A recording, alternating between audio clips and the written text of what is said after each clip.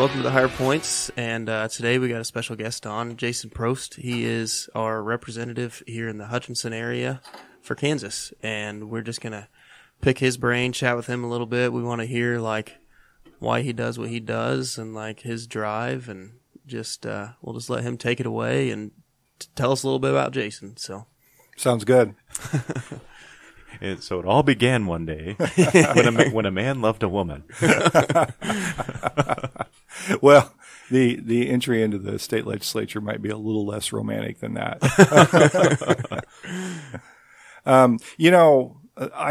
I grew up in Nickerson, and I think you guys are from Nickerson too, out in that area, right? And life's pretty simple out in that area, and I grew up there, and then really didn't know what I was going to do with my life, and just kind of wandered around. But I ended up having kids very early. I was 19 when we got pregnant, 20 by the time my daughter was born. And so then that pretty much determined, at least for a while, where my life was going to go, because I had kids to take care of. So I've done a lot of things over time. I owned a restaurant at 21. That didn't work out very well. Then I came back to Hutch. At that point, that was out of town, up in McPherson County. Actually, Harvey County. I worked in McPherson for a while, but then I had the restaurant over in Harvey County. But I came back to Hutch. I worked at Mega Manufacturing, Aero Machine, as a CNC lathe operator out there, learned how to set the machines up and do all that. But I knew pretty quickly I didn't want to do that forever, so I started going to school at night. So I'd kind of like bring a backpack with me with my books and my clothes, and I'd go wash up after work and then go down and take classes at night. And I did that for a number of years. And then when they started laying people off after 9/11, things kind of, the economy went sour. So they started laying people off, and it took a while to get to me, but then it finally did. And then in 2002, I got laid off. But then by some combination of weird circumstances, I ended up at the Hutchinson News, and I worked there for 15 years. Started out designing pages, moved into reporting, and then by the time the time I left the news, I was editing and kind of managing the reporters and doing things like that. And then we got bought by a big corporation. I wasn't particularly thrilled with that because we'd been a family-owned company. when did that happen? That happened in 2017. Okay. May have been 16, but it was somewhere around 2017, I think early in the year. Mm-hmm. I've seen that happen with a lot of newspapers, even like Sterling Bulletin's gotten bought up by a bigger publication. Yeah, it's kind of been the trend in newspapers over the last 10 years or so. The small and midtown papers get bought up by a bigger company, and then that company gets bought by a bigger company. Right now, the Hutch News is owned by a company called Gannett, and they're the same company that produces USA Today, and they own some of they actually own most of the papers in the U.S. at this point. Most of the newspapers are owned by, unless they're small, independently owned, and there are some of those that are still actually doing quite well. I have a friend who's growing, actually, but he's doing small weeklies, and he's really community focused and does good work in that area. But any of these other papers of any size, they're getting gobbled up by big corporate interest, and in my view, they just come in and kind of take all the wealth and take all the money out of a paper, out of the community, and then when they've done that, they usually sell them off one by one. So I wasn't really excited about working for a company like that. And then, did you ever see like the reporting change as far as like, do they have agendas that they push down or anything? Or well, I didn't stay with that company long enough to see kind of how that was playing out. I know in our newsroom it was the whole time I worked there, it was very organic. I mean, the reporters, I may have had 10 reporters, and they all had different ideas on what we ought to be covering and how we ought to write it. And we would have meetings every day to talk about that. And we'd have weekly meetings to talk about longer term planning. So when you have a community newspaper like we had here in Hutch, it's really focused on what is of interest to people in the community, what's going on in the community, what do people need to know about. And I really appreciated that. I think what we see now, these big companies, they own all these papers. Gannett, actually, they own Garden City, Dodge City, Salina, Hayes, Leavenworth, a bunch of others too. So then to save money and save on staff, they just populate the content in all the papers. You'll see a Hutchinson story in the Garden City paper, and you'll see a Garden City story in the Hutchinson paper, and then they'll throw in some of their national reporting. And that way they can run that paper with a very, very lean staff, and they're not producing a ton of local content. I think the reporters that are there are trying the best they can. There's just not enough of them. So what you end up seeing is more of kind of it's kind of homogenous, right? You're going to be getting much the same information in Leavenworth as you are in Hutch and Garden City, because they're kind of combining all that content together. So what did you do? When you decided to leave, what was the next step?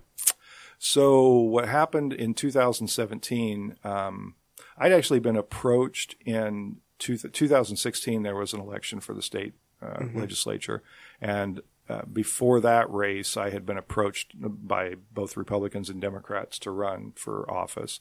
At the time, I didn't feel it was right for me. I just wasn't in a position where I thought I could take on that kind of challenge. So a friend of mine had also been approached. Her name is Patsy Terrell, and she ran for office. And her and I had conversations about all that. And she had said, if you're not going to run, I think I'd like to. And I said, you should run. It seems like you're ready for it, and I'm not. And so she did, and she ran, and she won, and she served the first year of her term. And at the very end of that, it was a very dramatic session. There were a lot of big changes in policy that were made that year. And at the end of that session, she died. They found her after a big vote that day that actually changed fundamentally tax policy in the state. They found her the next morning in her hotel room, and she was unresponsive, and she had died. So it was right around after that, people that knew the situation with her and I and the conversations we'd had started contacting me and saying, I think that you should probably fill out her term, that would be what we'd want to happen. So I thought about that. I was on a bike ride. I do bike across Kansas every year that I can. And I was in the middle of nowhere, and I was on my bike, and you get a little loopy when you're riding 100 miles a day and in the heat. And so I was just like, why not? I guess I'll quit my job and go in the legislature. And that's what I did. And the local people selected me to fill that spot. I filled it out the 2018 term. At the end of 2018, I had to run for election. I didn't have an opponent that year, so I won. And then I had to run again in 2020, and I won that, but barely. And then I'll have to run again this year in 22. Do you have an opponent this year? It looks like I will, yeah. So far I have one opponent, same opponent I had last time. So bike across Kansas is cool. I'm a police officer in Sterling, and so they had when Taggart Wall was our city manager, there was a big celebration there one time. Essentially, a bunch of people came, and it's always cool to see the people come through. And we always end up getting hit up about hey, can I camp here? Can I stay here? Where do I stay? Most of the time what we get is, because during that time it's the storm season, and normally it's hey, I've been noticing that a storm's coming in. If I need to go put my head between my legs, where do I do that? Yeah. And it's usually right around the corner at our school. It's always open during stormy times. They always unlock it so you can hit the storm shelters and stuff. But I think a bike across Kansas is interesting. How many miles is that? This year it's 512 miles across the state. And how long would that take your average person to do? Well, on this route, it takes it's scheduled for 8 days. So you start if you want to do the early start. It starts the 11th. Most of us will go up on the 10th, and we'll do the short ride from the Colorado border to Syracuse, Kansas, and then Saturday morning we'll start riding, and we'll go across the state, and we'll end up at the Missouri state line on the next Saturday. So yeah, it's a full week plus a day if you want to do it right the way I would say doing it, because it's nice to get set up on that first night and have everything there and not have to worry about that.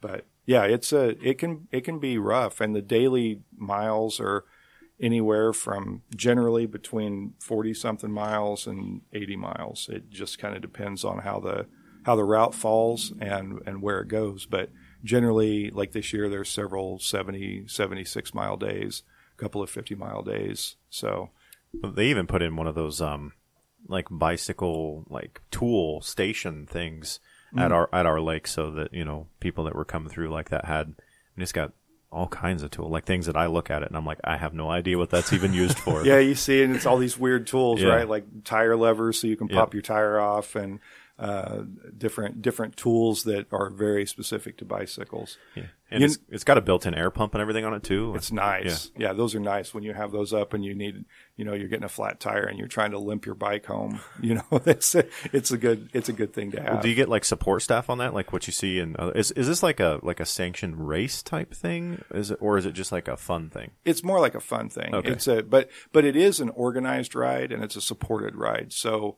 it's really nice where you can pack your bag in the morning and get what you need for the day, and then you throw your bag on a truck and they drive that truck to the next city. And when you get there, you find your bag, you unload your stuff, set up your tent, whatever you need to do, and you don't have to pack that stuff with you. I've done the ride across the state. Well, the last 2 years we canceled because of COVID, and the schools were really apprehensive about having a bunch of people in the building and everything. So we couldn't really pull it off the last couple of years. So a couple of friends of mine and I got together and did our own self-supported rides. So that's where you have your bags on your bike and you're packing your tent and you're packing all your stuff. And That's I think my bike, which normally weighs somewhere around 18, 20 pounds, when I put all that stuff on, I think it weighed like 70 something pounds.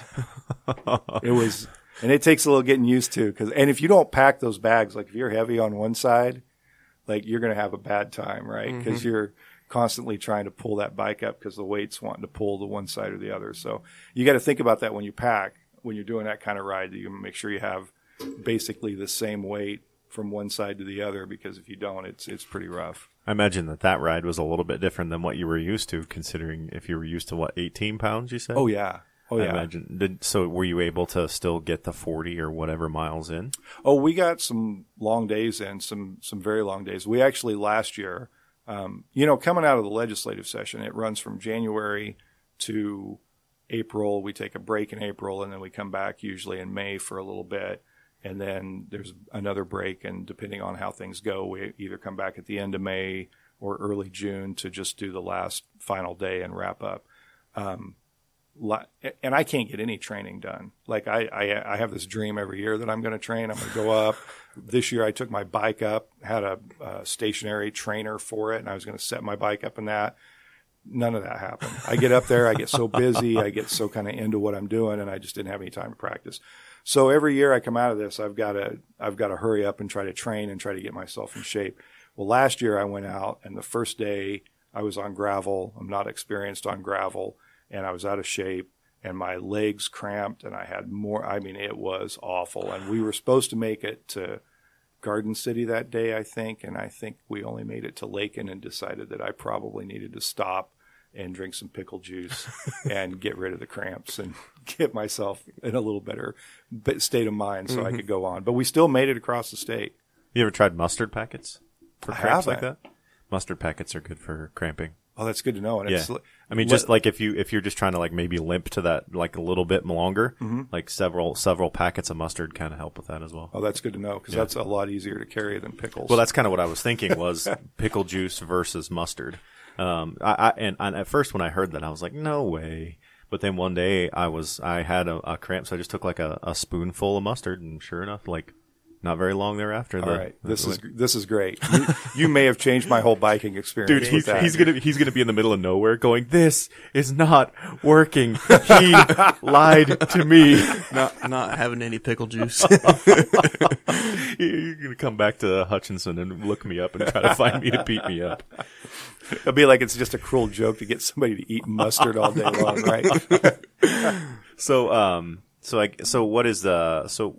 I guess after we kind of got into bike across Kansas, and we may have interrupted you there.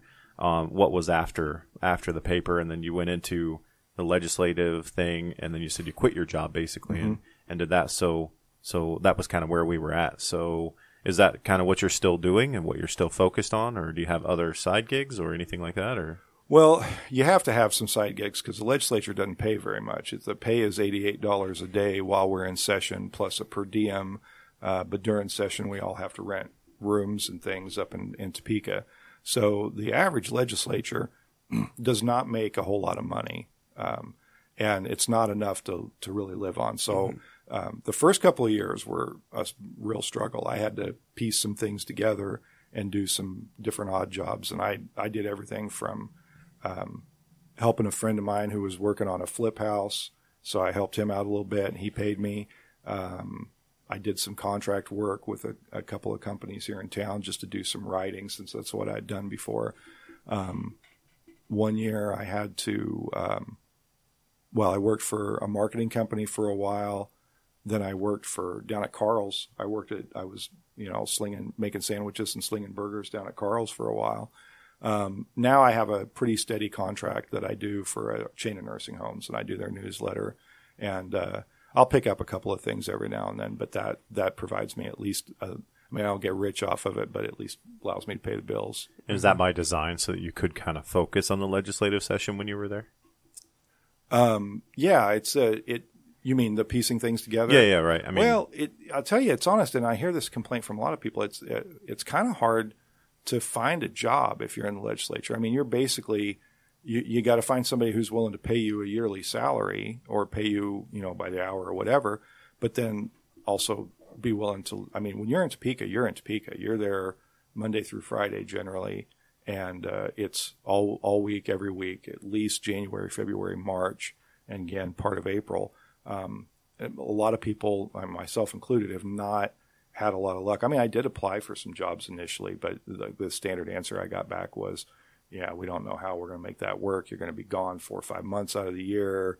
Other employees are going to have questions about how come they can't take 4 or 5 months off or whatever. Mm-hmm. And so I just kind of thought, it's probably, as long as I'm doing this, it's probably not going to work to get like a standard regular job, and I'll need to just figure it out myself.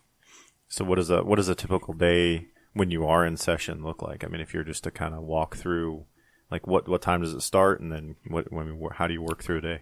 Well, there's nothing typical. There's no typical day, but because everything is different, you don't know what you're going to be dealing with from day to day. But generally, I try to get into the Capitol building usually between 7 and 8 in the morning, and I get in and check my emails and try to read up on whatever news happened the night before, whatever things I need to be paying attention to.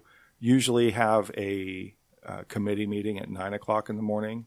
And I didn't have one this year because I was in leadership, so I was able to, in the minority party leadership, so I left my morning open so I could do some planning and have some other meetings that I needed to have. But in years previously, I would go to committee at 9 in the morning. Those usually last about an hour and a half, and there you have people coming in and testifying, and you're hearing on bills and asking questions and doing that work. That first committee usually gets done about 10:30. We're on the floor every day at 11. So you get about 10:30. You usually schedule appointments in 15-minute increments from 10:30 to 11. So you'll get one person come in. They want to talk to you about their issue they're concerned about, or a constituents in town. You'll talk to them for 15 minutes. Then another one comes in for 15 minutes between 10:45 and 11. And then 11 o'clock, you're on the floor. And that's where everybody in the House chamber is together in one room, all 125 of us in the room. And we never know what we're going to do that day. Sometimes people get up and they want to recognize people from their community. And so they call those points of personal privilege. So we'll have people come in and talk about that. And sometimes we have, there's a lot of reading of bills. Like if bills have been introduced, the clerk will read those in. Sometimes we're there for 15 minutes and we're gavelled out. Some days we're there for an hour doing points of personal privilege or finding out what's going on. People will make announcements about meetings that are coming up this week. On days that we're actually debating bills, you have no idea how long you're going to be there. If you have 4 or 5 heavy bills and there's going to be a lot of debate and a lot of amendments on it, you could be there you literally all day and well into the night. You guys had some pretty late sessions here nights towards the end of the session, didn't you? Yeah, we had a couple. And actually this year wasn't as bad as some previous years. Mm-hmm. This year we were generally, I think the latest nights we had were around 1 o'clock in the morning. But latest night? Whoa. Yeah, but we've had years before where we're there till 3 o'clock in the morning, 4 o'clock in the morning. Goodness gracious. Yeah. And there was one year, it was the last day of the session, and we were on the floor, gavelled in at 8 o'clock in the morning, and we were there all day and all night, and we didn't gavel out until 9 o'clock the next morning. So it was 25 hours of straight debate and session. I mean, debating bills. Some of that you can get up and leave if it's kind of dragging on or whatever. But the expectation is that you're there and you're hearing the debate. And when it comes time to vote, you'll be there to vote on it. Huh. Yeah. I never, like, my mind's eye, of course, me not understanding, my mind's eye was like that 8 to 5, or maybe that 8 to 4 with an hour or two lunch break kind of in the middle. Yeah. I mean, I think that's cool. I think that's admirable, honestly, from the outside looking in, of like that y'all are willing to do that. And put for very little pay from the state. Yeah, no kidding. Yeah. You're not like Congress where you're giving yourself hundreds of thousands of dollars a year in raises or anything. Yeah. So, not that I'm saying you don't deserve any of it, but no, it's kind of funny. People sometimes people don't really recognize the difference between like a state legislator and somebody in Congress, and so sometimes they think you're just think I'm making bank, and I'm like no, that's those guys in D.C. That's not me. I'm not making that kind I've only got one yacht in my pond. Yeah, right, yeah. And it's 8 inches long. Battery control.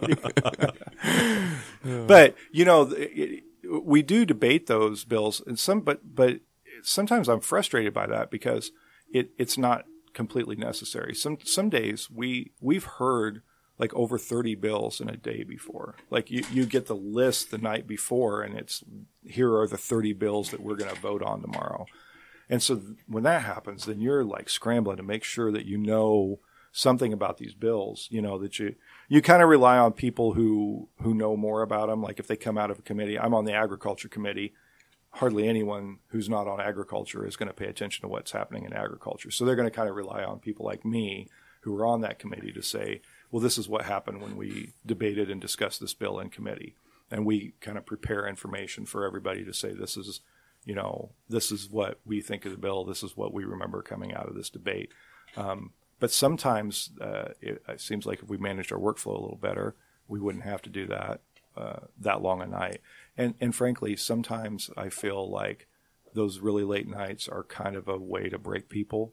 Like if there's something controversial, just to get them to vote, kind of thing. Yeah. If you can hold somebody there till 2, 3 o'clock in the morning, and they're tired and they're ready to go, and they get a little bit, loopy, you can get them to vote just out of frustration, right? Or you can get them to vote and it's a fairly common means of getting people to comply with the process. So do you get bills that are like thousands of pages that like it's impossible for you to read and keep up on them, like you hear that happen, at the federal level? Do you get ones like that? It's not as common at the state level, but certainly things like if we're making the budget bill every year, the budget bill is huge because it touches every part of state government.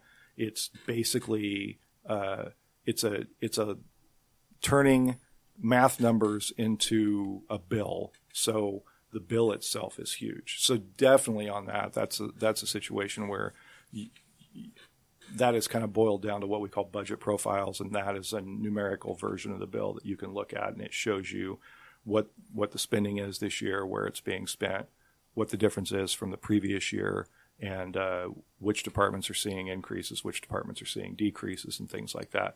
So yeah, I don't even try to read a budget bill. I look at the research department puts out information. It's like a budget summary, and that to me is I'm going to retain that a lot better than if I try to read a 1,000-page bill that says we're changing this statute where the budget was, X number of dollars, and it will be replaced with this line that says it's now this many dollars. That just gets too overwhelming. Yeah.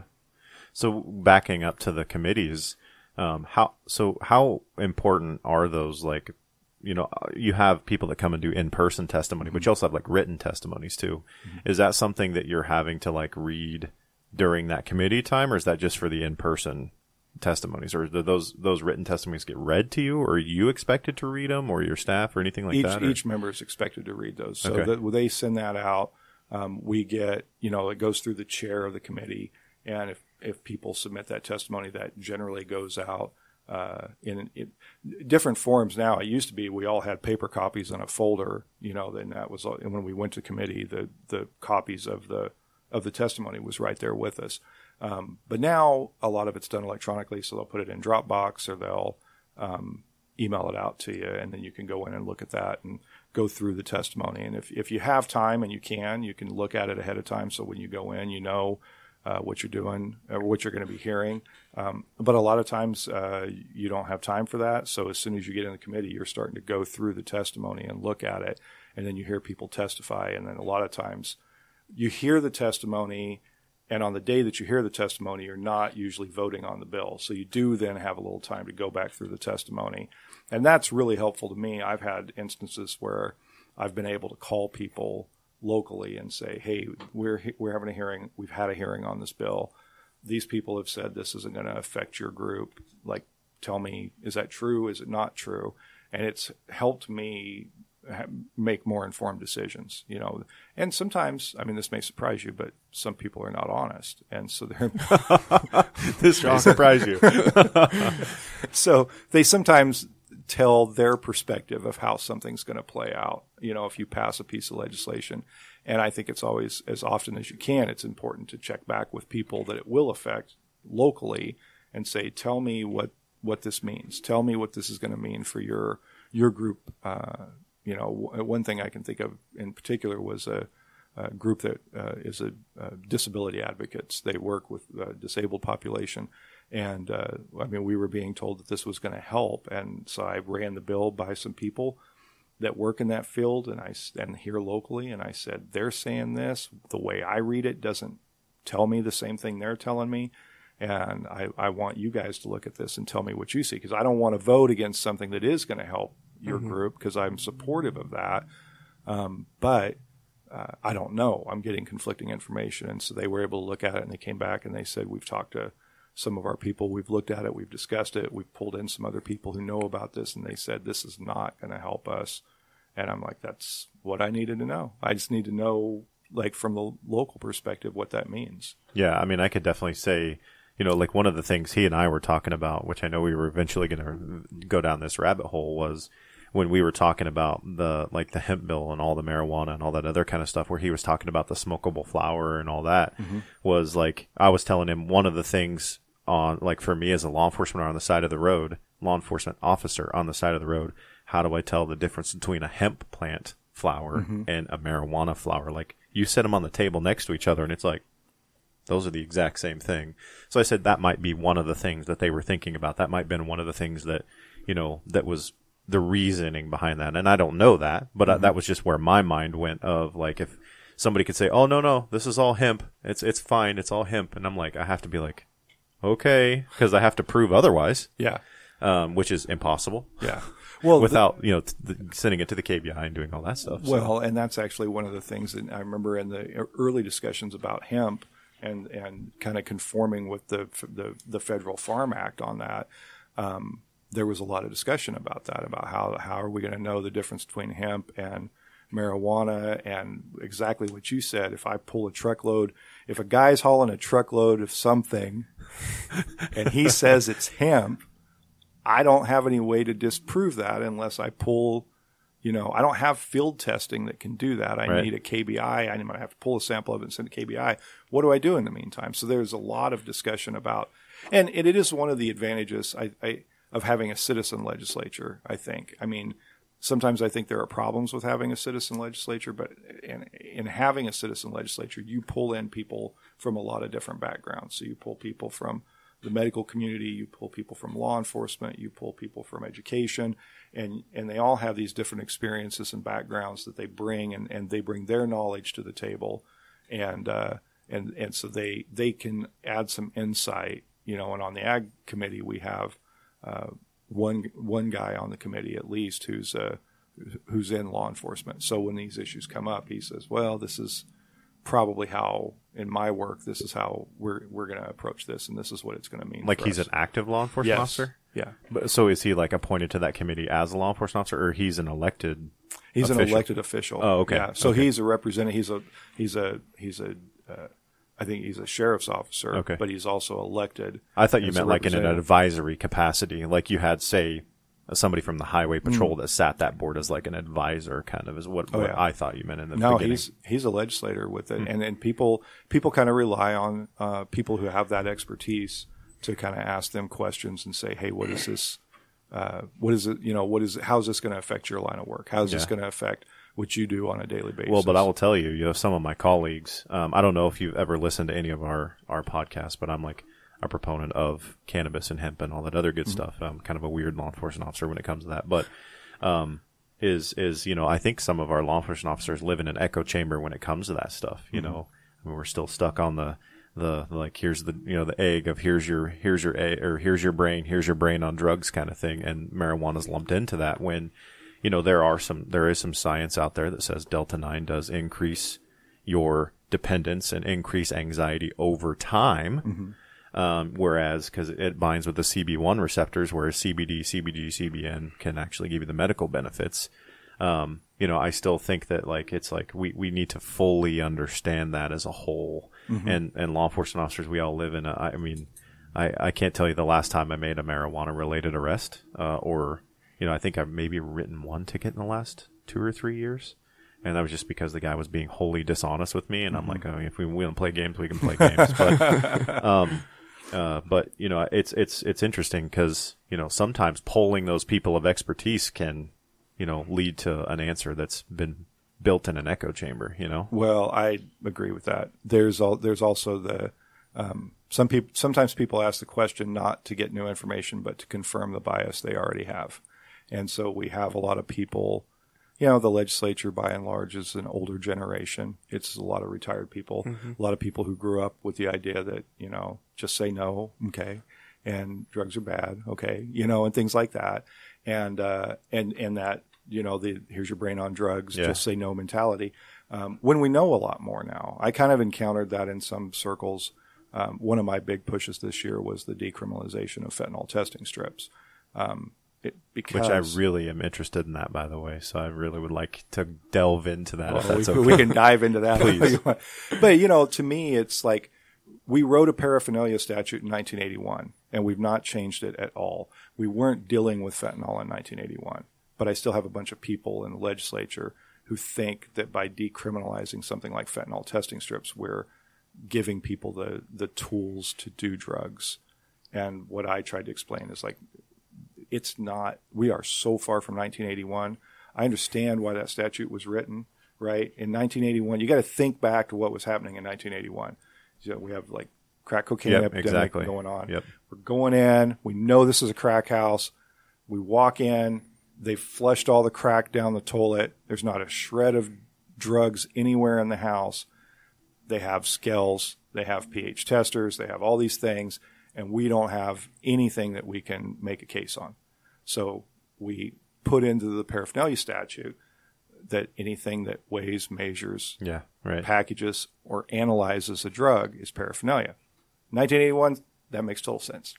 Well, and not only that, but crack is readily, easily identifiable. Like I can, by visually looking at it, I know what it is. Whereas fentanyl, as a law enforcement officer, I've been like, oh, that's meth. Come to find out, no. That's enough fentanyl to kill me 400 times over. Yeah. No, the fentanyl thing is so critical and so serious, and we've got to figure out how to do something about this because it's just killing people. And if are those strips being used all over the United States and other states? I think there are 20-something states that have legalized or decriminalized fentanyl testing strips. And the thing is, to their credit, law enforcement here, by and large, is saying we're not prosecuting people for fentanyl test strips, and that's good.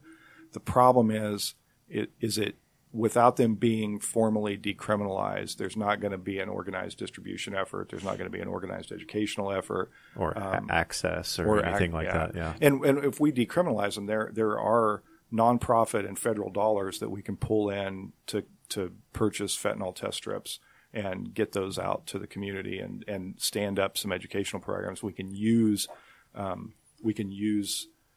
agencies to help with that, where we can't now because the state agency can't assist in doing something that's illegal. So what's the brass tacks of the fentanyl test strip? So essentially it's the statute currently reads anything to analyze. So the fentanyl test strip analyzes whether it's fentanyl or not, and thus it violates the paraphernalia statute and you can't have it. So what was the pushback there of like why on the I mean, like the true, what you truly feel, what was the pushback on that? Why? The pushback was because there is someone in the Senate who is running for Attorney General, and she did not want to appear soft on crime in a year that she's going to try to be the state's top law enforcement officer. But you're changing literally like, what, a half a sentence? Yeah, 3 words. All I put in the statute to change that was except fentanyl test strips. I mean, I guess 4 words, right? It's like all of this is still illegal except fentanyl test strips. That's all. I mean, we weren't opening up a Pandora's box. We weren't doing any of that. We were just trying to take this one very specific thing. And to, the House was very supportive of that. I didn't have, most of the people in the House supported it. It just got into the Senate. The Senate is a much more kind of socially conservative bunch over there. And this gal running for Attorney General made a stink about it. She got a couple of her friends to make a stink about it. And then everyone else just kind of followed along. But how are you soft on crime? Because I can't tell you that I've ever prosecuted someone or even seen a fentanyl test strip, in my opinion, to want to prosecute it anyway. It's not like you have, like, I don't know, hundreds of thousands of people that you're prosecuting for this every year, and suddenly now these people aren't going to be prosecuted. They aren't going to be through the court system and all this other kind of stuff. So, like, what's the soft on crime? Doesn't make much sense. Yeah, I don't get it. The quote from her was something of that Kansans will think that we're encouraging or condoning drug use. That was the quote that ended up from her, that by doing this, we would be sending a message to Kansans that we condone drug use.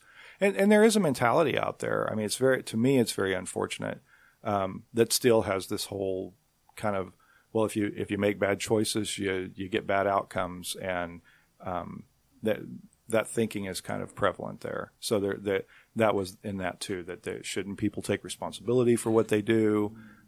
They make bad choices. Shouldn't they have to live with those? And aren't we, by doing this, creating or making it easier for people to do drugs? And by making it easier for them to do drugs, we're complicit in their drug use. And I try to explain to them. This doesn't help people do drugs. This just gives information. Yeah, right. There's a huge, I think there's like if you were giving out like supposedly like the Biden free crack pipes that you were seeing all over Facebook, like, okay, that encourages some drug use, but like to tell someone that like, hey, this is in here and it could kill you, that's significantly different. That's actually discouraging in my mind. Yeah. The research shows too that when people test their drugs and they find fentanyl, they change their behavior, including finding someone else to get their drugs from. Like they go back to their dealer and they say, dude, you sold me fentanyl. You're trying to kill me. And they do that, but they use less. They use incrementally, and it keeps them alive. I mean, that's the bottom line. And one of the things about this that I think is such a distinction that we have to make, fentanyl is a poison, and it's a poison that people don't realize is in their drugs. So a coroner, on my podcast, I talked about this, and one of the people I had on was a coroner from Shawnee County. And she said, we're making cases where we go in and we find what looks like OxyContin, and they're stamped with 30 because that's what's on OxyContin pills. And then they go and test those, and they're fentanyl. Yep. And they call them dirty 30s. And that's what they're finding is that, and then the U.S. attorney I had on said, for less than $1,000, you can buy a pill press, and you can just make your own pills, and you can load them up with fentanyl, and you're killing them. But that's the big distinction to me is that we can have one conversation about drug use, like of all kinds, and what we might want to do about that. We can say, what do we want to do to try to move people off of addiction and into recovery, and all of that. But when it comes to fentanyl, we're introducing an element that is killing people, and they're completely unaware. And in my mind, that's totally unfair to say, well, they're making decisions, but they're not making informed decisions. And I think we have a tool that we could help make them make an informed decision. Well, and not only that, but their brain has physically changed to the point that if they don't make that decision to use that substance because they've become addicted to it, and a lot of those people started on, Oxy or something like that, injured a back or whatever. Everybody in here knows the opioid crisis. We don't have to, delve deep into that. But like when your brain physically is addicted to that and has physically changed the way it is internally, like it's essentially, you have to have that. And you can titrate that dose down with things like Suboxone and all that other kind of stuff. But when you got things like fentanyl on the street that are hitting so much harder, you're constantly chasing that high and keep doing more and more and more and more and more. I don't think at that point it's a decision. I don't think those people wake up every day going, yay, I've got to go out and spend hundreds and hundreds and hundreds of dollars and steal from people or steal from my family or whatever and make this decision. I'm loving this. This is exactly what I wanted out of life. I don't think those people wake up every day thinking that. Maybe some of them do, but I would say the vast majority do not enjoy what they're doing and wish that they could kick that. Every addict or every recovered addict that I've ever visited with, and I've visited with quite a few, tell me that they were having a very bad time when they were in addiction and they didn't want to be there, but they also didn't know how to stop it. Right. And they were just kind of in a loop they couldn't get out of. And you kind of hit on another point that I think is really important too. It's not just, I want to use air quotes on that, it's not just addicts, right? I mean, we have a pharmaceutical industry that created addicts, right? And intentionally. Yes, and they were happy to do it.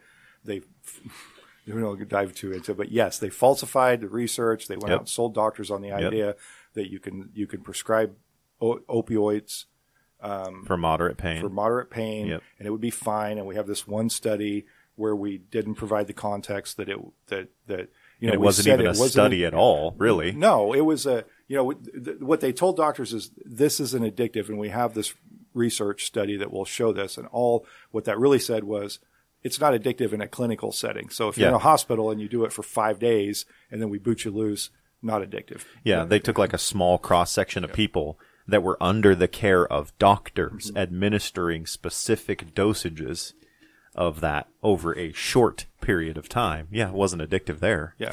And that was exactly what they built the entire OxyContin platform on. So we created, the system, the medical system created new addicts who were addicted to prescription drugs who now are dealing with, now there's been a pushback and there's been a pullback on, prescribing. So they're now dealing with that, and they were. But then fentanyl just came in and replaced that. Yeah. So you can't get it as easily. So now I have to go to illicit ways to get it. Or I'm getting pills that I think are legit that aren't legit. And this is also what's killing kids, right? We're getting story after story after story of some 16-year-old kid who went to a party and took half a pill, half a Percocet, half an Oxy, whatever, and ends up dead because kids have no tolerance for opiates. And they're taking this and they're dying. And so we have multiple classes of victims in this. And anyway, that you get me started on that, I could go on all day, but I think that it's something that we're going to have to address. I think there's other things too in law enforcement. There's starting to be some retraining, I think, on this that says when that we need to look at overdose deaths when we see those. They're typically viewed as accidents. And I think I've been retrained on that. Yep. Yeah, and then now we're starting to say, don't view this as an accident. View this as a homicide. Yep. And we've been trained to work it just like that. Yeah, because there's information, right? You can find out who's peddling fentanyl in your community by treating it like a homicide. Yeah. Where does that fentanyl come from, origins wise? Like, when did it? It's the easiest way is overseas, and also like Mexico. Usually overseas is where like the big labs that make it. And correct me if you've heard differently. But you'll have huge labs, because if you think about it, fentanyl is actually a really good business decision, because you don't have to now have a whole field of poppies that grow in a specific place like Afghanistan and those places. You don't have to worry about the rain or the anything like that. You don't have to worry about protecting it. You then don't have to worry about all the stuff you have to worry about with your hemp right? Mm-hmm. And then you have to harvest it, then you have to purify it, then you have to go through all those chemical processes, and then you have to move it out of the country, which you're probably having to pay protection money and all this other kind of stuff to move it out. So fentanyl is literally a chemical lab, like, pour, baking soda and water, which of course that's not it, but, pour those things together, make a little bit of fentanyl, throw it in a UPS box and ship it to America or ship it to Mexico or whatever. And and you can get, if you were thinking of like a brick of heroin, if you have a brick of fentanyl, that's like 50 bricks of heroin. Mm-hmm. The math may be off there, but just to give it an idea. So you're moving significantly more product because it's so potent and powerful, and you got less of it. And so you can just put it in a UPS box and ship it over and make thousands and hundreds of thousands of doses out of one UPS box. Yeah. Yeah. Early on, most of it came direct from China, I think, that they would ship it that way. Yep. And now a lot of it's coming from in trucks and things across the border, just being smuggled. But I think some of it's still being shipped over from China. But yeah, it's so it's so portable. I mean, it's easy to get into the country. Yeah. And so, one of the things I wanted to ask about, which this is going to be a complete shift. Okay. And I was doing some research on you on the legislature website, and one that really caught my eye is House Bill 2479, which was making unlawful the capture or possession of ornate box turtles. Oh my God. This is so fascinating. The reason I ask this is because I'm a cop in Sterling, Kansas, where the turtle races are the biggest deal at the 4th of July ever. And so I'm reading this, and I could really care less which way this gets voted on, just to let you know. But I want to know where this came from and why, and like all that good stuff. Okay. Tell me the details. So if I can I'll do a plug. I did a podcast episode on this on my podcast, because I too, when I saw this bill, was completely fascinated. And I thought, why are we going to make it illegal to have a box turtle? In that conversation, Jim Gartner was the guy who introduced it, but he introduced it because somebody in his district who is a biologist and who works with the zoo came to him and said, we've got to do something about this. It turns out there is an illicit box turtle trade also in like parts of China and Southeast Asia. They don't have a good box turtle population, but they have these gardens and they love to have turtles in them. And so people were getting box turtles, just gathering them up and putting them in, they said, like a mailing tube. They put them in socks, like especially to get the little ones. They'd put the box turtles in socks and they'd put them in a shipping tube and they'd ship them over. And people were paying like upwards of $1,000 for a box turtle, because they can't, their box turtle population is not good. So yeah, there was a trade. There's there's a illegal black market trade for box turtles. I'll be damned. And then the other side of that, which this is actually something that, I think most of us wouldn't know, but there was this biologist from Washburn University that came in, and he has been studying turtles and specifically box turtles his entire career. And he said, by the time you notice a decline in the box turtle population, which people that work in the field a lot say, yeah, there's a lot fewer box turtles than there used to be. By then, if the populations decline to a point that, it's very hard for them to sustain themselves. Like he said, if an adult turtle has one offspring that lives, that's a successful turtle. They usually don't even reproduce at a rate to 1 to 1. Huh. So, and their survival, they're very vulnerable when they're young. When they're adults, they're pretty much indestructible except by cars, which is the biggest threat to them. But anyway, we've seen a decline. They're seeing, the people that work in the field are seeing a concerning decline in the box turtle population. And then they said, at this point, we have this many fewer, and it's going to, what we're trying to do is stop the decline. What we did on that bill is actually Wildlife and Parks is going to work out a regulation that we think will satisfy everything. We didn't want to make it a crime to have a box turtle because of turtle races. That's a pretty big part of, Americana here in the Midwest. Yeah. And Nickerson is the same thing. We have box turtle races and frog races and things like that. So we didn't want to make it that there was a penalty, but what we did want to do is make it illegal to get a box turtle with the intent of selling it. And so we wanted to be clear about that. But we did feel like instead of legislation, the best way to do that would be to let the Department of Wildlife and Parks kind of work with people and say what's the best thing we can do. Yeah, I noticed it kind of stalled in committees what it showed on the website. Yeah, we had a hearing on it, and then in that hearing we said there was kind of an agreement made, kind of not in the meeting, but just among the stakeholders that said if we get this to Wildlife and Parks, they've assured us they'll write a regulation that makes sure that we're not allowing people to sell box turtles, but we're also not looking at slamming a 5-year-old in jail for getting a box turtle for the turtle race. They're going to be the ones that are like finding it anyways, Yeah. so it makes sense for them to write. All that, right, in my kids, opinion. straight to prison. Enjoy the rest of your life. Well, so Nate was showing me your kind of end of session Facebook post. Mm-hmm. So I was fascinated by that as well. It was interesting to kind of see like an outside in viewpoint of that from a very probably 30,000 foot view. So what some of the things you were talking about in there say were like the tax, the food tax break, and you feel like more progress could have been made in things that maybe weren't, like you could have made better use of your time.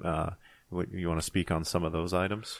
Well, it gets a little bit frustrating sometimes that this year in particular, we had a lot of money in the state coffers this year. I mean, after COVID eased up, the economy, and it's happened all over the place, but the economy just kind of lit on fire. I think there was a lot of pent up demand. People had some money. People I talked to locally, they said, since everything was closed, I found out how to save money. I wasn't spending as much money as I used to. But there was a lot of tax revenue, and I felt like we could have used that money in some really constructive ways. And the food sales tax was, of course, one of the most talked about things. But I thought that it cost about $450 million a year to completely eliminate the sales tax, the state portion of the food sales tax. We could have done that. I mean, and it wouldn't have hurt our budget at all. But it got caught up, in my view, in election year politics. The governor came out. She's a Democrat. She came out very strongly and kind of built a big messaging apparatus around cutting the food sales tax. So then the Republicans who control the House and the Senate kind of said, well, we're not just going to give her that thing to campaign on. So that kind of started this fight between, and it was a political fight. And in that, I didn't feel there was any real acknowledgement of what cutting it fully would have done for people, particularly in a year where we've seen so far about 8% increase in food prices. Well, if you can knock 6.5% in tax off of that, you've effectively reduced the inflation rate to the normal rate, 1.5%, right? Mm-hmm. So I felt like we could have done that, and I don't think it would have hurt the state budget at all. I think that we could have done more on property tax. There was a little bit of property tax relief. I think that we could have done mine more. went up like crazy. Well, we knew that was going to happen, right? Yeah. I mean, one of the things that happened in the last 2 years is that property values have gone through the roof, right. And that's an interesting thing. And there's so much about working in this role that's kind of hard to explain to people because everything kind of folds together. But property values went up. Your property taxes went up because your value went up. Right. Your property value went up because everybody went on a buying spree. I mean, if there was a house available, people were buying it, and people had money for down payments, and it's just the property values went through the roof. Worse in other parts of the country than it is here. At least here we tend to be somewhat steady in our growth. But yeah, I mean, and so we knew that the taxes were going to go up, and we saw that, and there was a group of us that were very concerned about that and wanted to start exploring some ways to do more property tax relief, which is a complicated and hard thing to do because at the state level, like we only tax 20 mills, and we tax that for schools, and that's the only property tax the state of Kansas has. every other property tax is a combination of local entities over which the state government can't come in and say, we're going to usurp your taxing authority. I mean, we can, but we have to do it legislatively. We have to say, we're not going to allow these people to tax anymore, but that would be a pretty big thing to do. But we basically, if the school district or the college or the city or the county or the township or the special drainage district or flood district, and there's a lot of those, right? And some of those are very good. I don't know if you remember several years ago, there was an issue with the levee out here, and there's a group of homeowners. Well, they created a district to pay for the improvements on the levee, but the alternative was that they were all going to have to buy really, really expensive flood insurance. So this was a way to tax everybody in the neighborhood who was going to, who needed this levee fixed. By doing that, they paid much less in property tax, but they saved themselves the pain of having to buy a very expensive flood insurance policy. That covers almost nothing anyway. Yeah.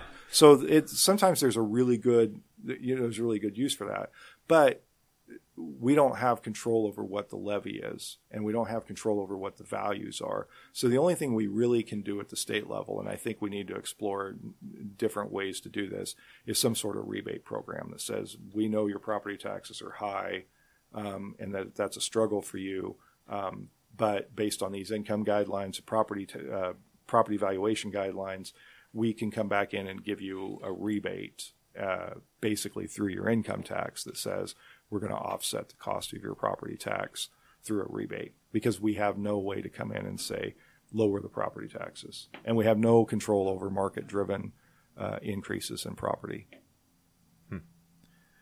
I'm learning so much stuff here. Well, and also I think it's fascinating too, where, you're expected to know about biology, you're expected to know about law enforcement, you're expected to know about finances, you're expected to know about how to keep children safe, all these different things. You're expected to be an expert on wildlife and parks, and so how does that work? How do you essentially kind of become an expert in all those fields? Is it you lean heavily on other people, or how does it work for you? Well, I will say that learning things that I would never learn otherwise is one of the best parts of this job. The box turtle was a good example. Not doing this job, there's no way that I end up learning about this black market for box turtles. But the way I approach it is I have a couple of areas that I try to know a lot about, and then I try to know at least a little bit about as many things as I can. But I really do have to rely on people. And we have, each caucus has people in their party who they feel are experts in a certain field. There are people on the other side of the aisle that I view as experts in different areas, and I'll go and ask them what their thoughts are. It really is kind of gathering information from people and then running that through your own value filter to say, okay, now I have this information, and now I understand how this works. I understand what the implications are if we make a change. And one of the things I've learned, and this has been kind of a humbling experience, is everything that I've learned in state government is that it's like a tapestry, and it's woven together. And if you tug on one string in one place, you're disrupting something somewhere else.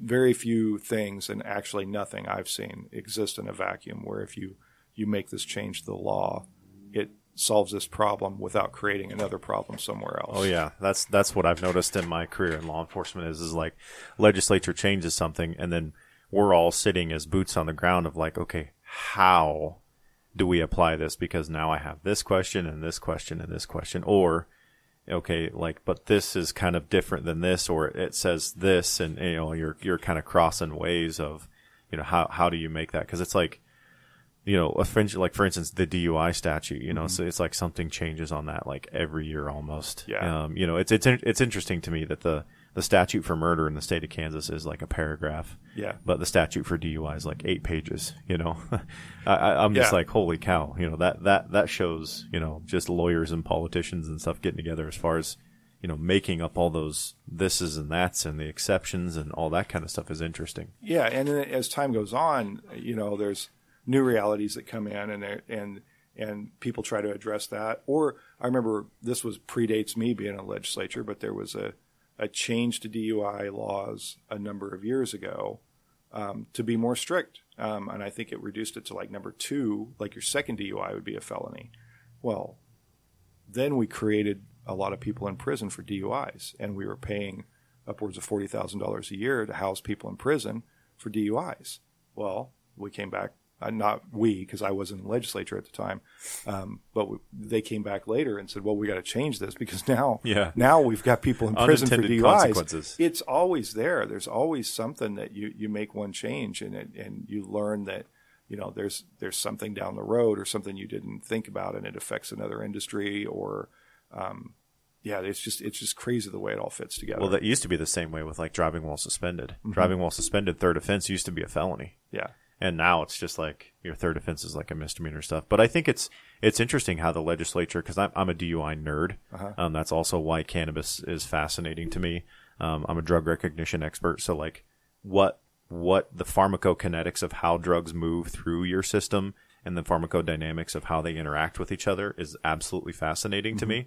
And so I think it's interesting how the legislatures addressed DUI in the sense of like the IADs, the ignition interlock devices, where it's like, okay, so driving while suspended wasn't working, right? People were still driving while suspended. But if I put this thing in their car that they have to blow into, like, and the car won't start if it detects it, like that is stopping people from driving and driving drunk. And I was like, okay, that's good. Yeah.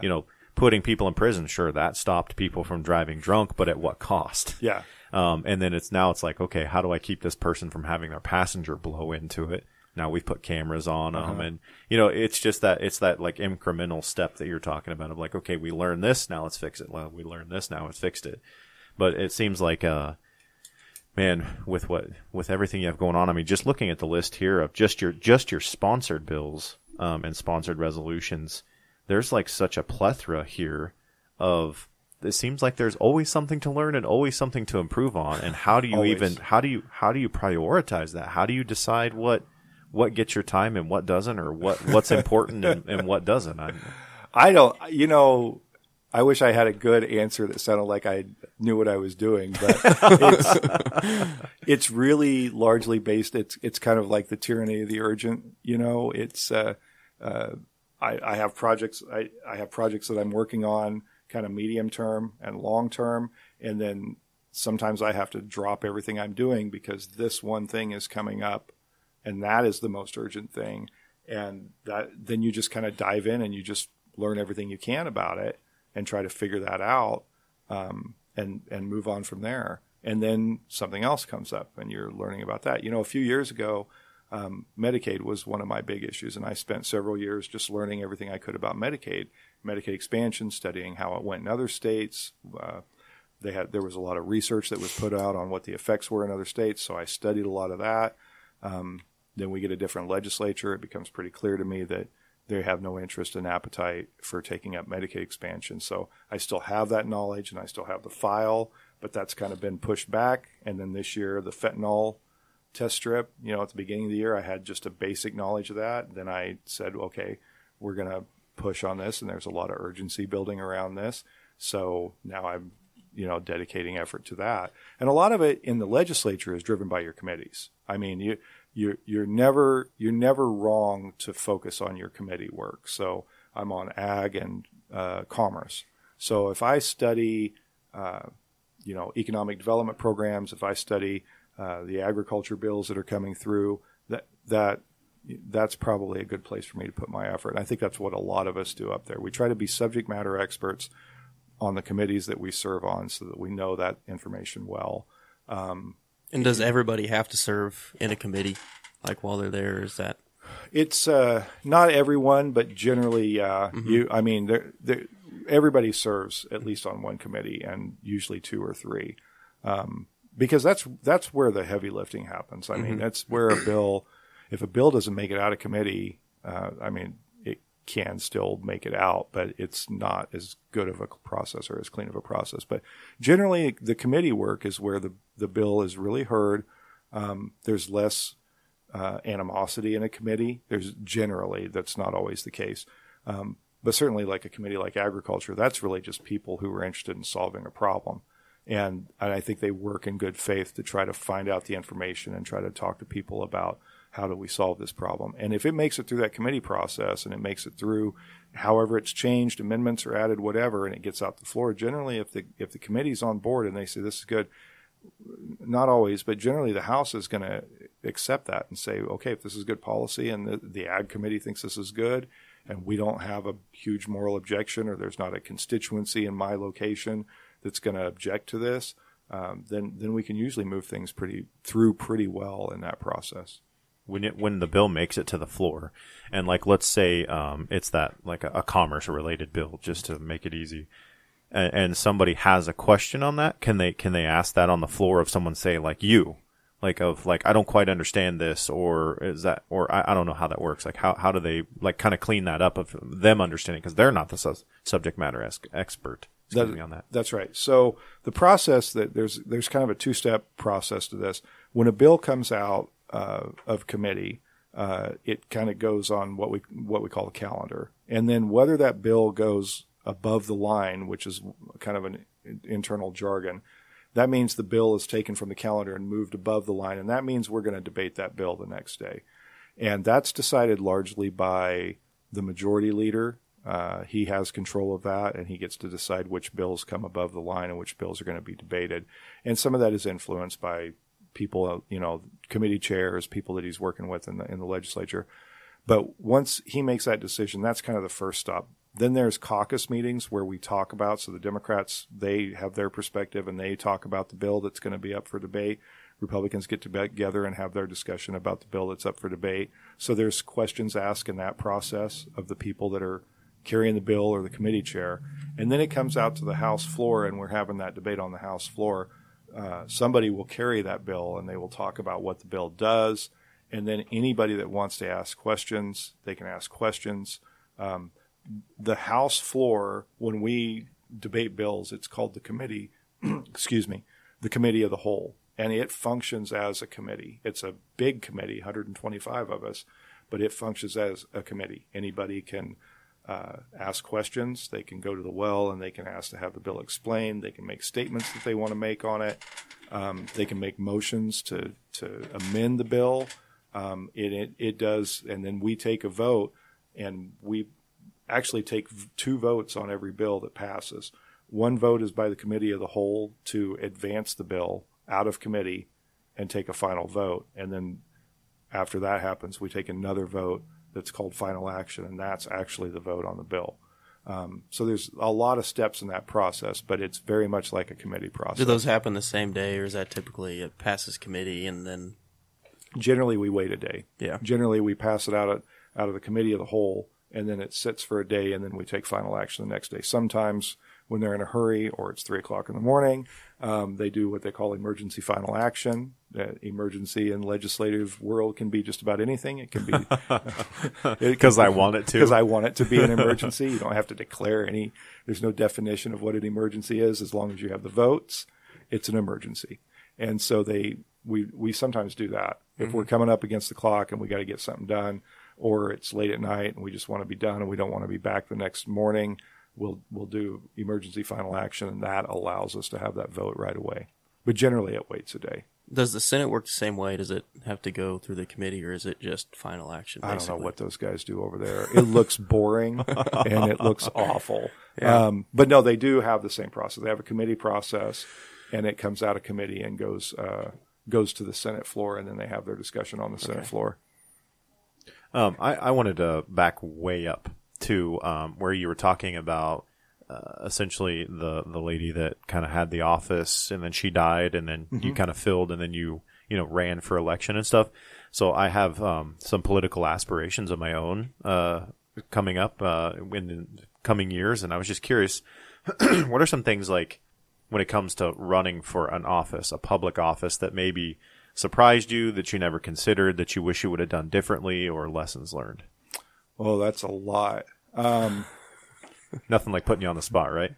I don't know what level of office you're looking at, but I will say pretty much any office, and state level office, takes a lot more money than I think it should, and a lot more money than I thought.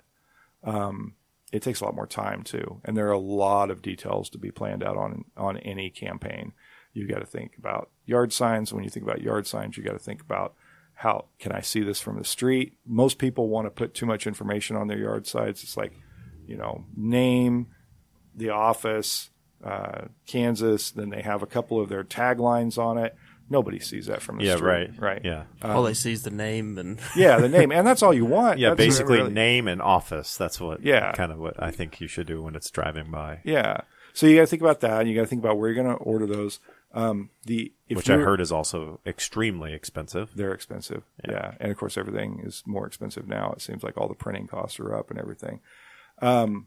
Ethics is a lot to learn about ethics. And I got, you can get tripped up on ethics over like dumb little things that you don't think about. You can send out a fundraising request letter to, maybe you're sending it out to your friends and your family, and you're saying, maybe it's an email, right? Maybe you're sending an email to like 10 of your friends, and you're saying, hey, I'm thinking about running for office. Wonder if you could give me $50 or $100 to help me get my campaign stood up. Well, if you don't put on that this was paid for by your campaign and here's your treasurer, you can get dinged for that. And the ethics, if somebody gets a hold of it and it gets to the ethics department, somebody makes an issue out of it, you'll get a formal reprimand for that. So that learning about ethics and the rules on that, because they're complicated, and especially with social media, there's like sometimes on electronic media you have to do an attribution one way. Sometimes on a different platform, you do it a different way. A lot of rules that are hard to just at first blush to understand. But the ethics department in Kansas is very good. And anytime I've had a question, I just email them. I just email them and say, I don't know how this works. I don't know how am I supposed to navigate this? What do I need to do? And they'll tell me just point blank what the answer is, whether I can do something, whether I can't do something. And then they tell me why, and it makes perfect sense. Get a good treasurer. That can't be understated. Somebody that will take care of your receipts and expenditures and make sure that you're on track with that. That's a very, very, very important thing. Let me think of what else. I'm trying to think of all, but it's just you think you get into it and you think, well, I'm going to do this because I care about my community, or I care about this group of people, or I have a passion for making a difference. And you really have to have some drive like that to do it. I think people that get into it and they're just like, well, I just want to, do it because I think it would be fun or a good deal. Or you have some sort of an agenda to pass. Yeah. Yeah. Yeah. I think that doing it because you care about your community, doing it because you care about the people that you want to represent, I think is the best thing. And then I think, the politics today is kind of tribal and people are kind of dug in. But I'd say it's way past kinda tribal. Yeah, I'm trying to be nice there, but yes, you're right. It's way past that.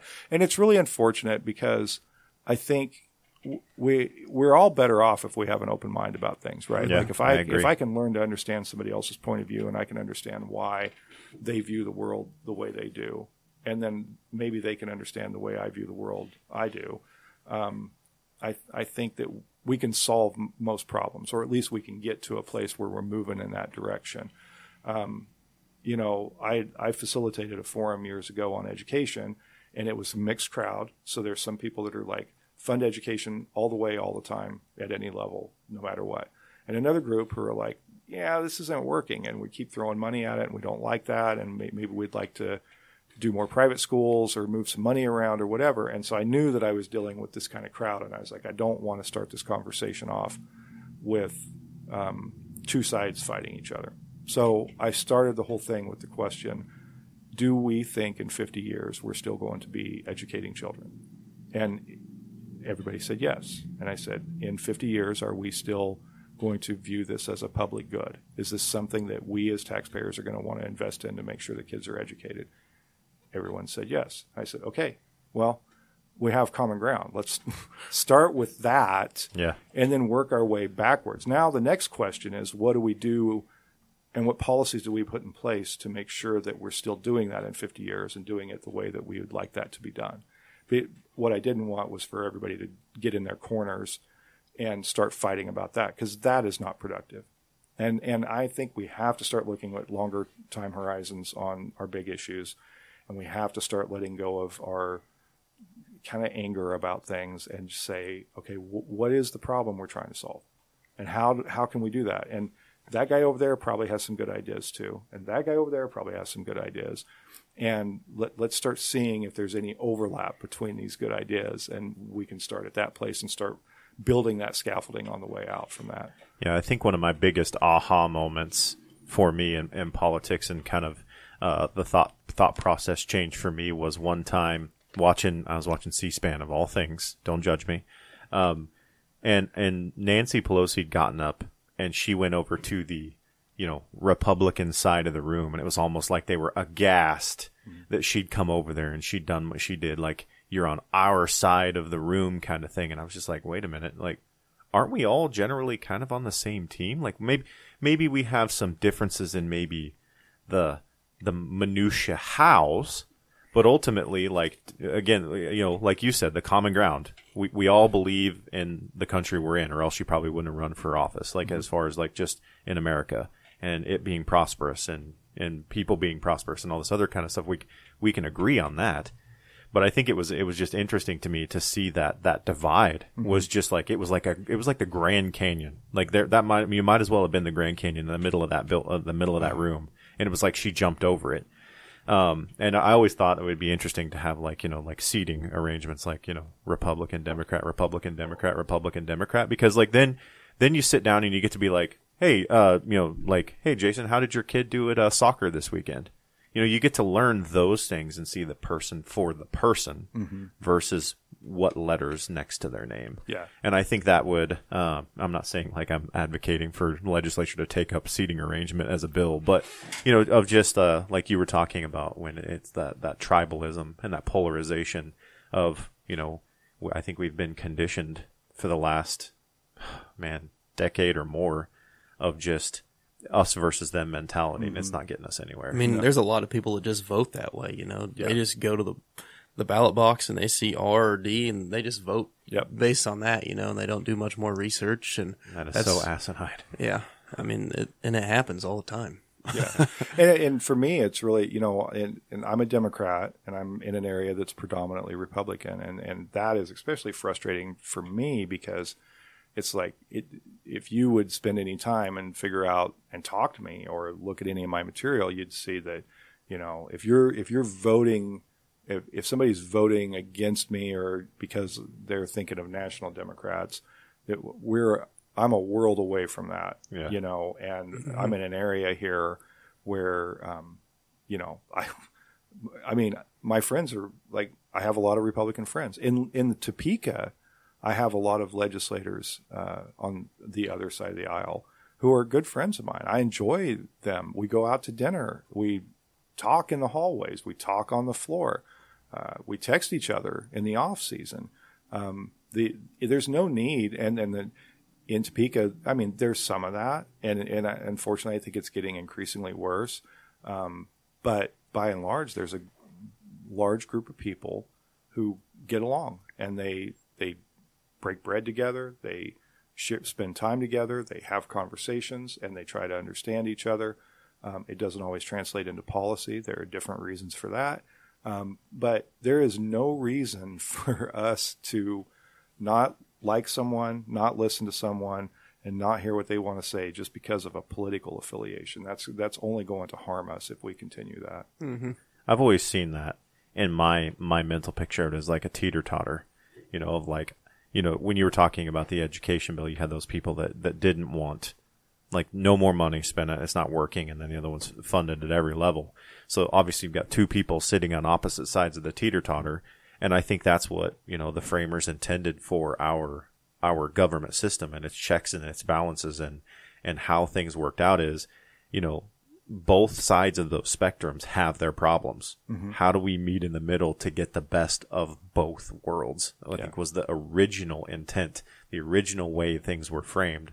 And I think we're, in some aspects, some people are getting away from that. But I think there's also a little bit of a wake up and a revitalization, at least among, my generation, and you're 10 years younger than me, of, kind of starting to see that of we're not just looking at like that. We're trying to look at the person for the person, because we're tired of the old, way of doing business kind of thing of like, I want somebody in there that brings, honor and integrity back to that office. And so, that was my soapbox moment there. But I like that. I mean, we have to get back to something better, because the end point of tribalism and the end point of, there's no question where that ends, right? If we all go to our corners and we hate each other, we know where that ends. It ends up violent, and it ends up another civil war. It's very unpleasant, right. And it's not good for anyone. It's not good for anyone. Anyone trying to make a living, anyone trying to live their life, anyone trying to raise kids, that is a bad situation. So if we don't want to end up there, we got to think about ourselves, think about how we approach our life, and say, what is it that we can do individually? Because we can't individually change systems, but we change systems individually, right? Collectively, people doing something different starts to change systems. So if more and more people say, I'm not going to fall for this anymore. I'm going to look at people individually. I'm going to look at who they are. I'm going to compare their values to my values. I'm going to see what kind of person they are, and I'm going to make a decision on that. And I'm not going to just blindly do this or that. That'll get us to a better place, I think. And understanding, even the people that are against education, I struggle to understand that, because I have my view of seeing education as an investment, and I want kids to emerge from high school capable and competent and ready to go out and add to the wealth of our communities and to our country. And when I'm old, I want them to be able to take care of me and do the things that I want them to do, right? I don't want to die from a heart attack that could have been prevented when I'm 90 or whatever, But I do want to understand what, because clearly the people that have this other view, something's driving that, right? And so I have a choice. I can look at that and say, well, those people suck and they just don't like this or that, Or I can try to understand what is it that is underneath that, right? If they really have these strong feelings, what is driving that? Yeah, or what 3 words can I fix in the statute? Yeah, but something is there where they feel that the system's failing and they want to find a different way to make it work. And I think it comes out from my side. It looks like, oh my gosh, they're like every year it's this kind of attack on education. But I want to know, I think that they have a sincerely held idea under all of that something is horribly broken and wrong, and they're trying to fix it.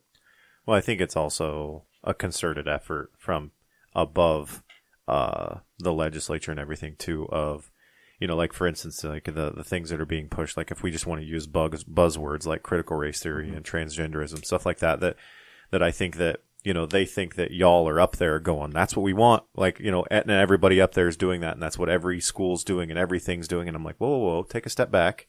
Like, just because this one school or this one teacher, this one district or whatever, doesn't mean that that's necessarily happening here. Like, take a step back and figure out what's actually going on. And I think there's a lot of power to what you said, because I've said it on this podcast before, of take a step back and look at the community around you, the people around you, not what you're being told to see and believe. Like, talk to these people. That's the whole reason Nate and I started this podcast. The whole reason was to get out from behind the devices and do just this. Yeah. That was our whole reason for wanting to do it. I think it's fantastic. During the campaign in 20, and that was a very divisive year. The 20 election was unlike anything I'd seen before. And of course, every day you turn on your TV, there was like something was happening, right? That could scare you or make you mad or whatever.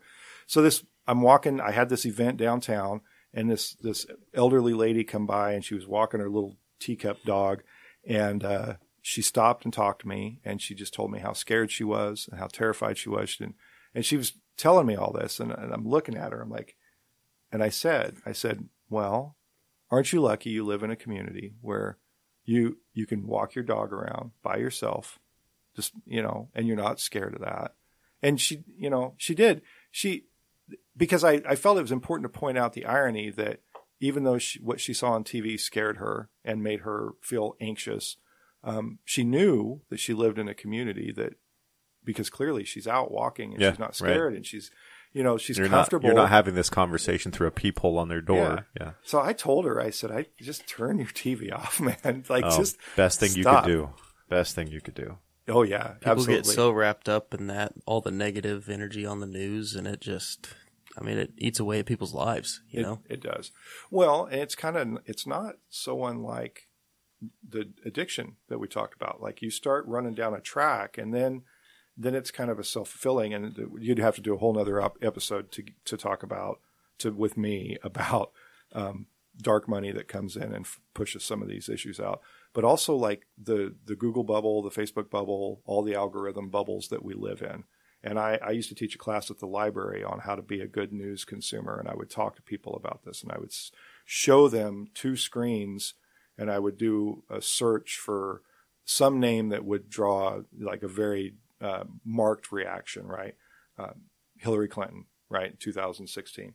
And I said, this is what it looks like on my computer, and then this is what it looks like on my friend's computer, and you're getting fed completely different stories. And I said, this the same technology that if I type in oil change only shows me where to get oil changes in Hutchinson, which is a good thing, is not so good when it's feeding me more of what I've already indicated I want. Confirming your bias. Exactly. Yeah. Well, and it's also interesting to see how much data has been mined from us to be able to do that, because I did a search warrant on a rape investigation that I was working on 2 different Facebook accounts. And I was given in that search warrant, which was a very narrow window. I gave dates, like a 3-day period. I got 29,000 pages back on each. So each one of those by themselves was 29,000. So I got 60,000 pages worth of data on 2 people from like 3 or 4 days worth. Wow. Yeah. I mean, that's how much information is being gathered from us to be able to give those results like what you're seeing. And it's unprecedented. How's the saying go? If what you're using is free, you're the product. Exactly. Yep. That's exactly it. And my thing is, I would much rather pay a subscription service for my Google phone to be able to use it and be private, or to pay a subscription service to Facebook and use it and know that my information's not being sold or used or used to basically market me. Like I'm a nerd, so I have like VPNs and things that encrypt my traffic and block trackers and block that kind of stuff that I put on my phone which is like kind of a midget pissing on a forest fire sometimes. But, it's just kind of my way of just, I guess, trying to give my best to give the middle finger to that. Yeah. To just be who I want to be. And have some agency, right? Yeah. I mean, you get the system that, this has just kind of gotten away from us. I mean, it started and it seemed like it wasn't nefarious, but then over time you find out that, like what was the Cambridge Analytica thing? And that was like all that information that was being pulled from people and it was being used. And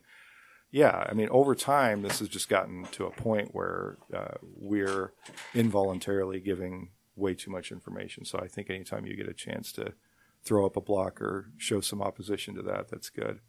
Well, I think that like we could continue having conversations for like hours, and we would love to have you back on the podcast to do that, because like there's so much more that I want to pick your brain on. I want to hear more about the dark money. Yeah, I'd say I would love to get into that. I do want to ask before we end. Yeah, I want to talk about the. No, I'm in charge. Okay, that's my bad. I want to talk about like the medical marijuana stuff. Oh yeah, I completely forgot. I'm sorry about that. I completely forgot about it. And like, in your opinion, was that like election year politics, or what was it? Egos? Was it? I mean, what stalled that this year?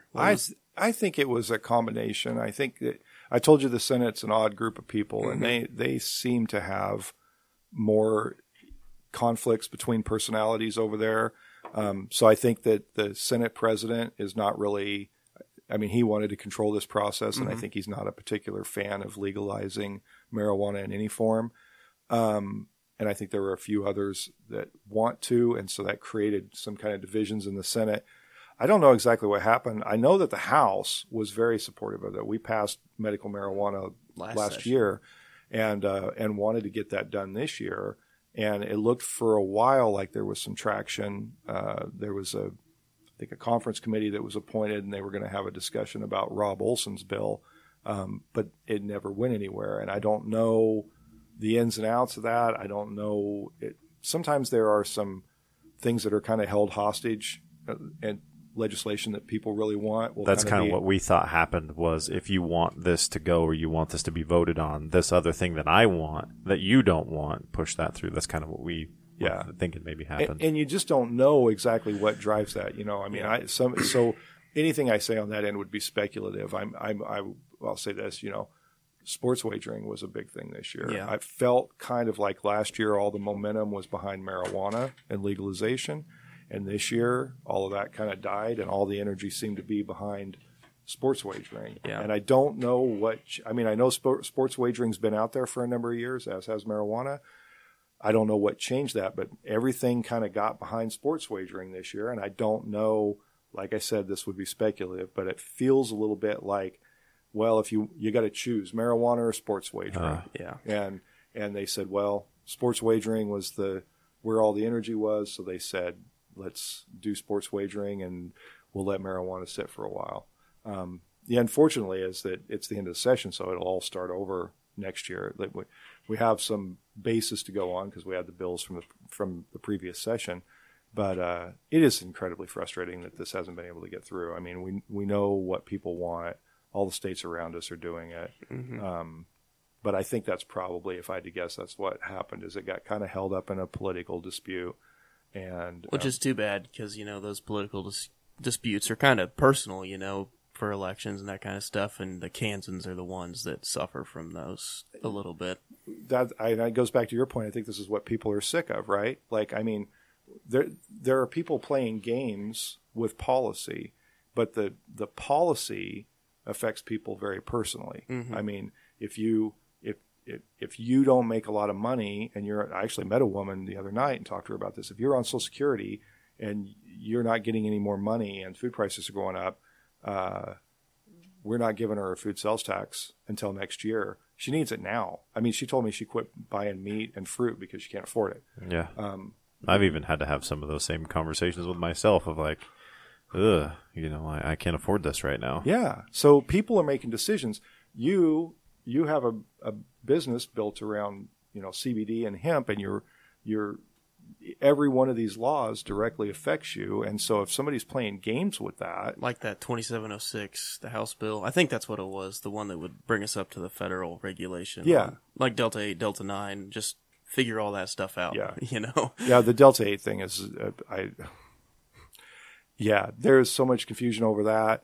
I think the Attorney General's opinion was wrong, and I think that he reached way too far to make that ruling on Delta 8. When you look in the statute, it doesn't specifically, it doesn't list Delta 8 as a controlled substance. So mm-hmm. I don't know where we got that, but those are the sort of things when those get caught up in an argument, those get caught up in a fight, and it's over politics and it's over who's going to win and who's going to have control of a situation. The on the ground result is that people can't stand up or expand their business. It's people can't afford the food that they need. It's people go without healthcare coverage, or hospitals close, or any number of things out there. Or they're dealing with higher property taxes, whatever the case may be. And I think people on the ground don't care about the politics of it. They just want things to work out. They want progress. Yeah, exactly. I mean, that was us. Like, we had Delta 8 products, and we were sitting on these, and we're like, do we reorder more? Like, do we, dump it down the toilet, I mean, we got people still coming in every day asking about Delta 8. We quit selling it. Yeah. And we have to tell them, well, according to regulation, we can't. And they're like, well, this place up the street's still selling it, why can't you? And I was like, well, eventually they're going to get busted, and it's a lost revenue stream. It's not the end of the world. Yeah. But it's better than losing everything in your business when they come raid it. Yeah. There exactly. has been some of that in Topeka where those CBD stores have been raided and they take everything that's got THC in it. Yeah. Like all of our products are full spectrum. Yeah. So if that would happen to us, it's all gone. Yeah. And there goes everything. I mean, all of it. We don't come back from that. Yeah. Well, and that's the thing. And the other frustrating thing is, I am certain that people are still ordering Delta 8 from out of state. Mm-hmm. And, for sure. And so we have the added pain that we're not helping our local economies. We're not helping our local businesses. And that money is leaving our state and going to somewhere else, and there's not going to be a good way for anybody to track that or know. And we could be helping people here. We could be selling that product here. And, even the Ellis County attorney, who's kind of made a stink about the Delta 8, but he sent me an email and said that like the reason he's doing it is he wanted some clarification on updating on the statute because he did not think that it should be illegal. He actually came on a board meeting with us in the coalition. Did he? And talked about it. He's like, this is not what I intended at all. Like I did not want this to negatively affect the industry like it has. I wanted clarification and things that happen at the Capitol for medical marijuana and this and that for that to be pushed through, and that didn't happen. So he was prosecuting, trying to get clarification and change at the legislative level? That's kind of the story. Isn't you kind of playing with people's lives there? He started with a letter warning that based on his reading of the law, if the legislature didn't intervene and address this issue with Delta 8, he tried to throw out a warning that said, based on my reading of the law, I will have no choice but to prosecute Delta 8 cases. And he sent that out in an attempt, I think, to kind of throw a warning out that said, this is the way we're reading the law. This is the way district attorneys are reading the law. And we need some clarification on this. Well, the clarification that came was not what we had hoped for. It was clarification from the Attorney General, who issued a very, very long opinion that said, no, the Delta 8 is not legal.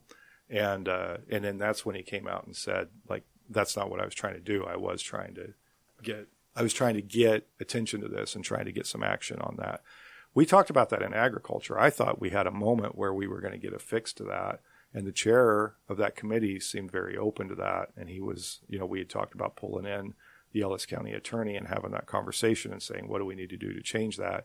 And it was another one of those things that sometimes you have those conversations and then they take that conversation somewhere else and then it just disappears. And that's kind of what happened on that. Mm-hmm. Huh.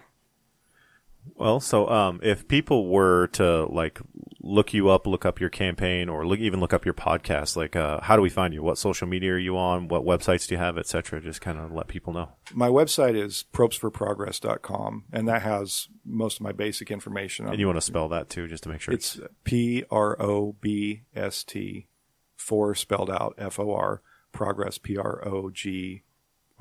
ESS. I forgot to spell for a minute. And then .com. I'm on Facebook. I'm on Instagram, and I'm on Twitter. I have a couple others too. I actually have a Snapchat and a TikTok, but I don't do anything with them. And I stopped. Actually, you talk about algorithms. The TikTok algorithm freaks me out.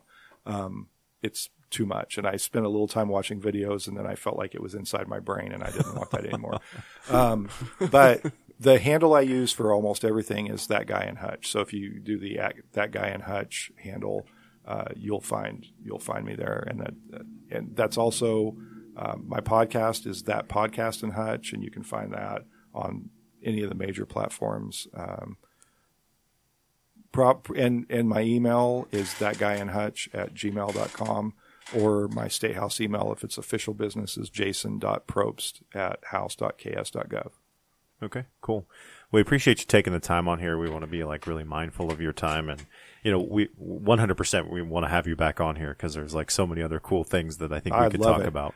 But we really appreciate it. Is there any final thoughts? Anything we haven't addressed? Anything that you kind of wanted to talk about or get out there before we sign off? There's an election this year. There's a constitutional amendment in August, and there's going to be more constitutional amendments in November. There's going to be state house races. There's going to be a race for governor. There's going to be a race for other statewide offices. Nothing changes if the least you can do for democracy is vote. If you can vote, you're doing one thing, but then beyond that, find the issues you care about, find other people who care about them too, get yourselves organized, promote those, and make sure that people know that you care about them, and that's how change happens. Sitting around and liking tweets doesn't do a thing, and griping about it doesn't do a thing. Amen. Yep.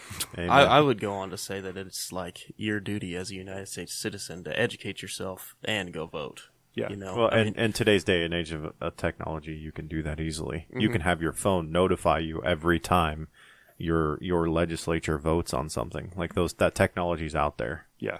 Yeah. It's important to know, because, you know, in the educating yourself is a big part of that, because the information, as we talked about earlier, is not always good. And then if you're getting not good information and you keep clicking on it, then you're going to get more not good information.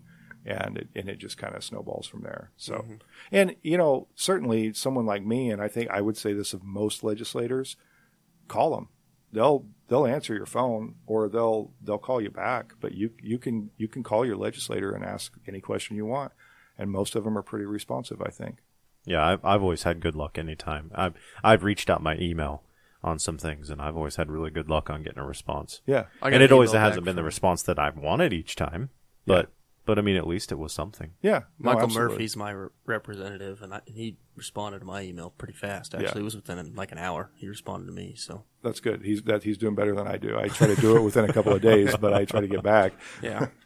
So, all right. Well, everyone, thanks for taking the opportunity to listen to the Higher Points podcast. We're really humbled by, Jason coming on here and spending his time, as well as y'all spending your time to listen to us. We just looking forward to having those genuine conversations with everybody. Don't forget to leave us a rating and review. Those go a long way. Check us out on Facebook at the Higher Points Podcast, Instagram at the Higher Points, and our website at thehigherpoints.com. We appreciate your time. Thanks for listening. We'll catch up with you next time.